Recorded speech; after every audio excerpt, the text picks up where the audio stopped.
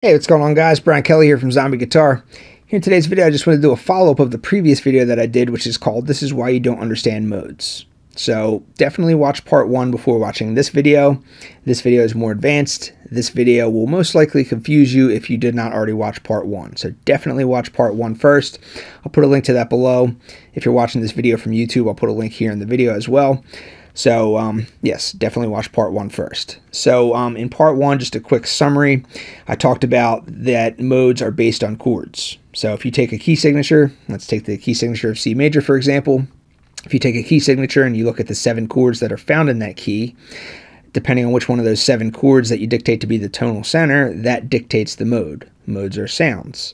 Modes are sounds that are produced when you take the 7 notes of the key signature that you're working in, which in this case is the key signature of C major. You play those 7 notes in any order. Doesn't matter. Doesn't matter which note you start on. It doesn't matter which note you end on. You just play those 7 notes in any order. But if you play them over the 1 chord, the first chord within a key, it's going to produce the Ionian sound. If you play those 7 notes of the key signature over the 2 chord in a key, it's going to produce the Dorian sound. You play them over the 3 chord, it's going to produce the Phrygian sound. So you're just taking the 7 notes of the key, you're using them as your improvisational framework, you use them to solo, you can play them anywhere in the entire neck of the guitar, because those 7 notes are found all up and down the neck of the guitar. So you play those 7 notes, and depending on which one of those chords you play them over, dictates the mode.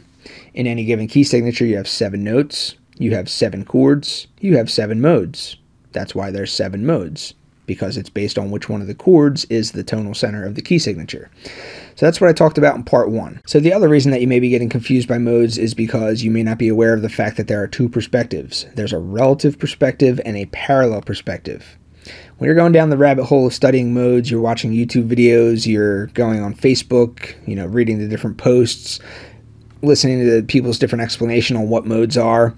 Typically, people are either going to be explaining modes from the relative perspective or the parallel perspective, but not always both.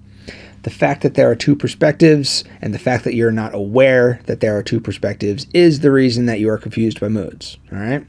In part 1, the last video, I was talking purely about the relative perspective of modes. I didn't talk about the parallel, I talked about the relative. So the relative perspective is where everything shares the same notes, everything is part of the same key signature. So in part 1, I used the key signature of C major as the example. So if you take your C major scale and you play it over the 2nd chord within the key signature of C major, the result is going to be Dorian. It's going to be D Dorian.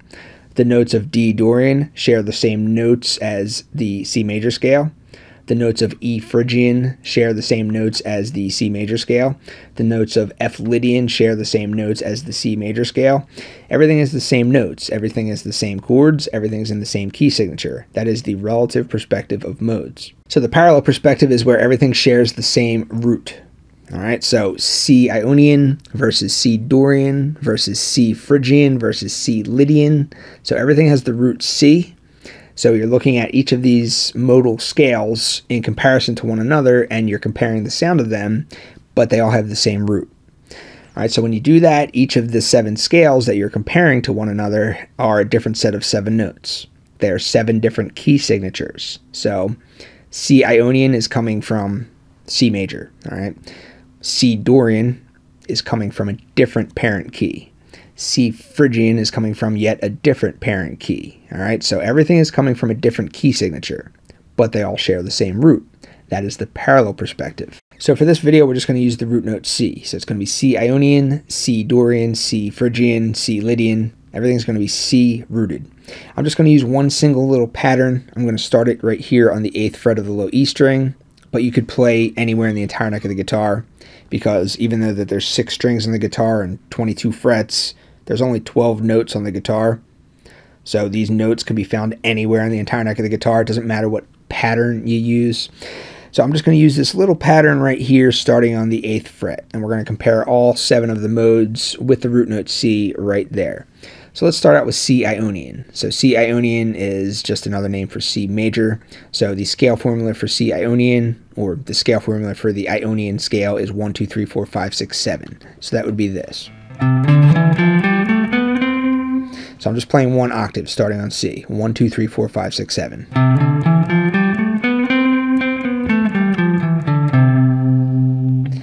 All right, so that is Ionian. So let's go to Dorian. The scale formula for Dorian is 1, 2, flat 3, 4, 5, 6, flat 7. So 1, 2, flatten the third note, 4, 5, 6, flatten the seventh note. So here's C Dorian.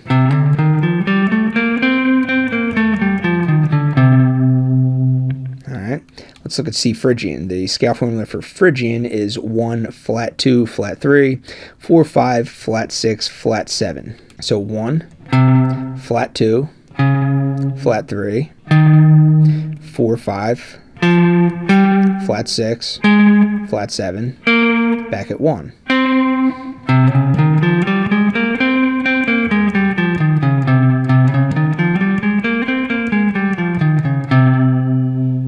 That's C Phrygian. C Lydian is 1, 2, 3, sharp 4, 5, 6, 7. So 1, take your fourth note, sharpen it, 5, 6, 7, 1.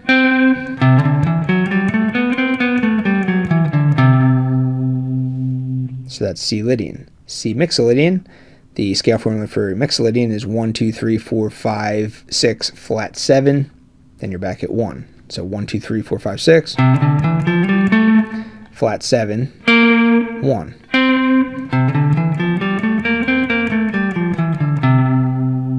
That's Mixolydian. The next one is Aeolian. That is 1, 2, flat 3, 4, 5, flat 6, flat 7, back at 1. So here's Aeolian. Another name for Aeolian is natural minor. All right, so another name for Ionian is major. Aeolian scale is the natural minor scale. All right, so the sixth mode of the major scale is the natural minor scale. So that's what that was. And then the final mode is Locrian. So that is 1, flat 2, flat 3, 4, flat 5, flat 6, flat 7. So that's what, like this.